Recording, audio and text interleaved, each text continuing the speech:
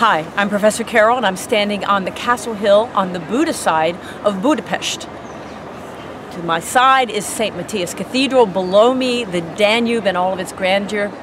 And here in a place that is so historic, so famous, so picturesque, with tourists everywhere taking 1 million pictures and sending them through Facebook and text messages, it's easy to forget just how much trauma and drama and chaos and struggle will have had to have happened over the centuries for a place like this not only to have been built, but to have survived.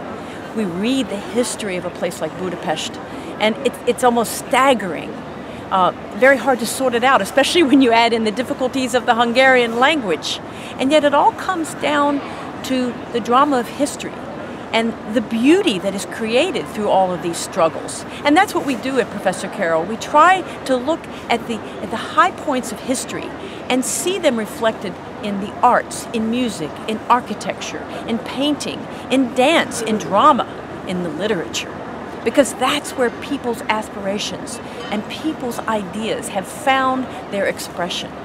It makes an exciting journey, and we look forward to seeing you here at Professor Carol.